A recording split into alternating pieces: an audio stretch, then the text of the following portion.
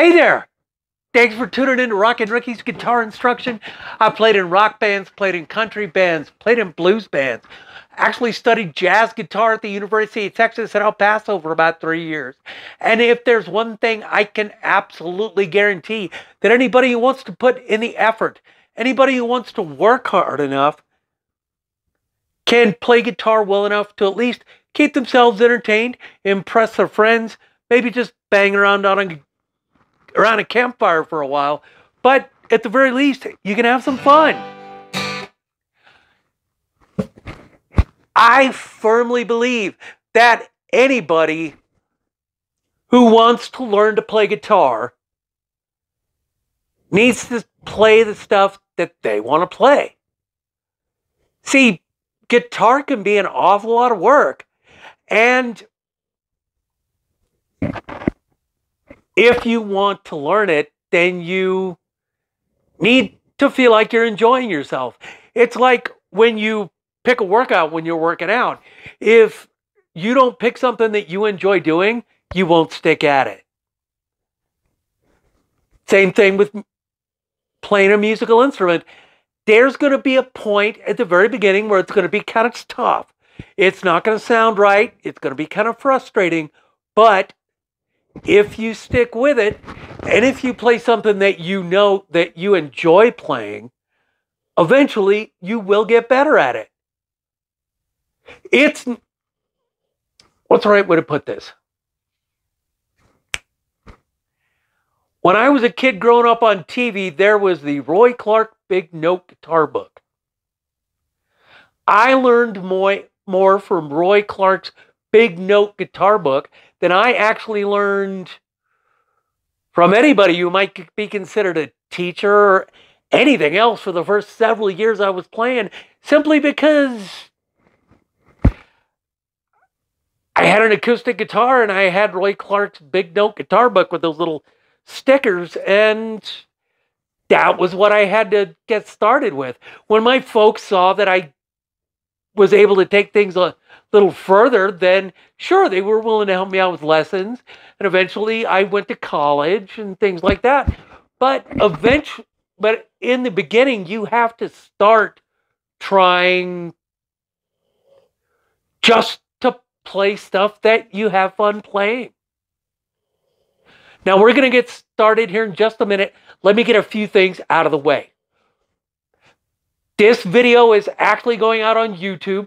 By the way, if you do like what you see here, please like and subscribe. Also, it is going to go up on my Instagram and on my Facebook page. Now, let's get started with a few basics.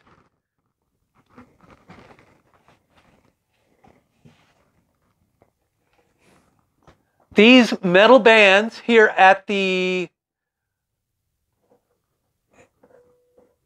are actually what they call frets. They are pressed into the wood, and they're pressed into the wood so that when you press down on the string, it doesn't just make a dead sound, it actually rings.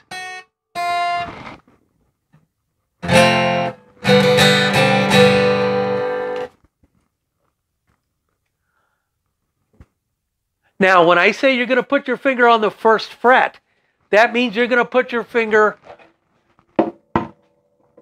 in between the nut and that first metal band. If I say put your finger on the second fret, you're going to put your finger on that second metal band. And if I say put your finger on the third fret, you're going to put your finger on the third metal band, and so on and so forth.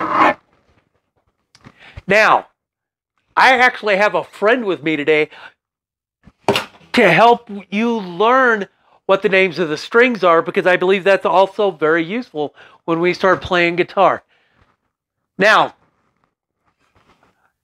the names of the strings are E, A, D, G, B, and E. My reference point for this, and I'm going to use a friend to actually help you see this, is every average dog gets bigger every day. Now, as a reference point, my good friend here, Mr. Moby, Wasn't always quite as huge as he is now, but every average dog gets bigger every day.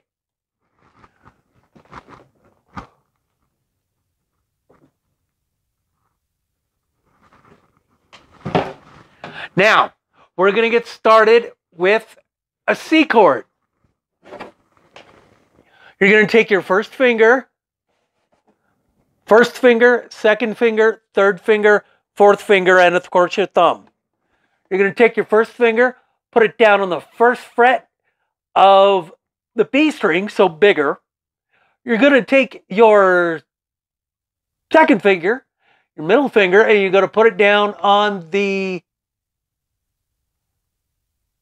second fret of the G string, so get. Oh, sorry. You're actually going to put it down on the second fret of the D string, dog. And you're going to take your third finger and put it down on the third fret of the A string, so average.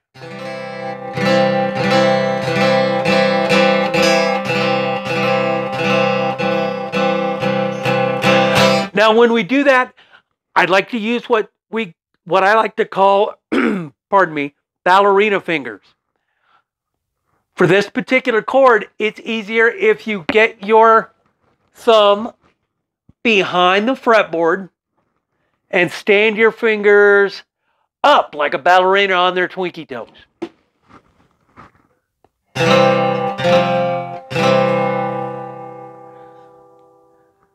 It'll be kind of difficult for a while if your hand bends over a little bit. It won't sound quite as good, but once you stand them up at attention on the ends of your guitar strings, practice doing it like that.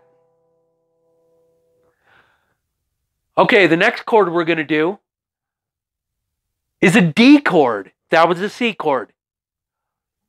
For the D chord, we're going to take our first finger, we're going to put it on the second fret of gets. We're going to put our middle finger on the second fret of every day. And we're going to put our third finger on the third fret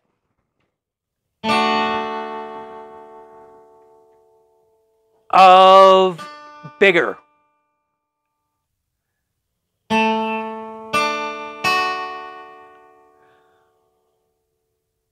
When I was a kid, their NBC, those were the big three stations when I was a kid. That was actually the NBC theme.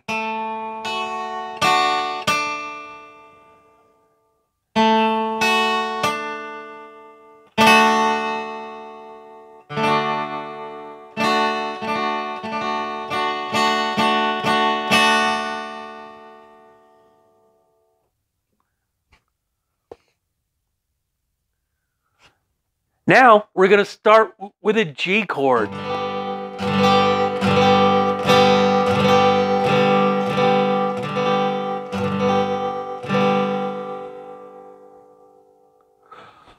For the G, we're going to take our third finger,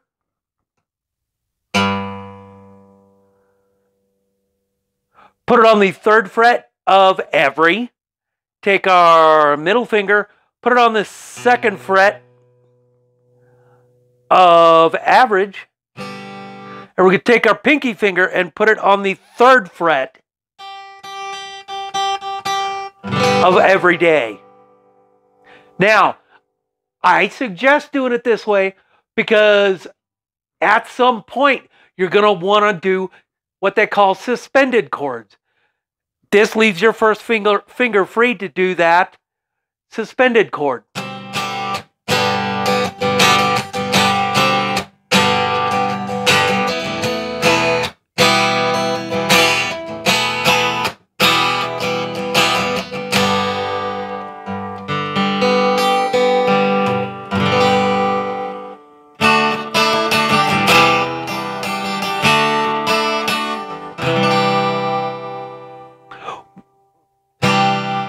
Now, just with those three chords, you can play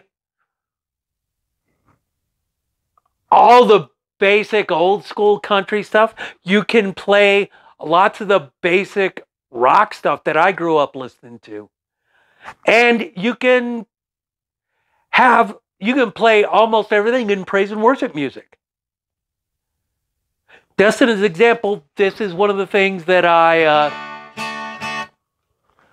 used to pick around with when I was a kid growing up.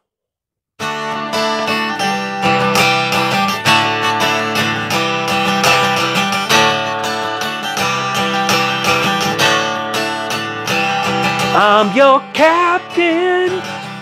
I'm your captain. Okay, my voice is not the greatest at this point, obviously. But here's the thing. I played around all kinds of different songs. Learned a lot of CCR, learned some Uriah Heep, learned a whole lot of stuff that I could just play around and pick around in my bedroom as a kid growing up. It was a place for me to escape when I was a kid. I just go in my room, shut the door, play guitar. When I played my acoustic, of course, everybody was totally okay with that. When I started playing electric in high school, well, okay, maybe that was a little louder than people would have liked. But here's the thing. It's all about having fun. Now, if you need any help from me, you can definitely hit me up on my Instagram page. You can leave a comment on this YouTube channel. And of course, if you happen to be in the El Paso area, again, I do teach guitar. I teach bass. I can teach basic keyboard. And I can teach virtual, as there will be some lessons coming up and a website in the near future. Thank you very much for listening to this. If you listened all the way through, please leave a message about anything you'd like to hear me play, anything you'd like to learn about. And thank you for tuning in. Bye-bye.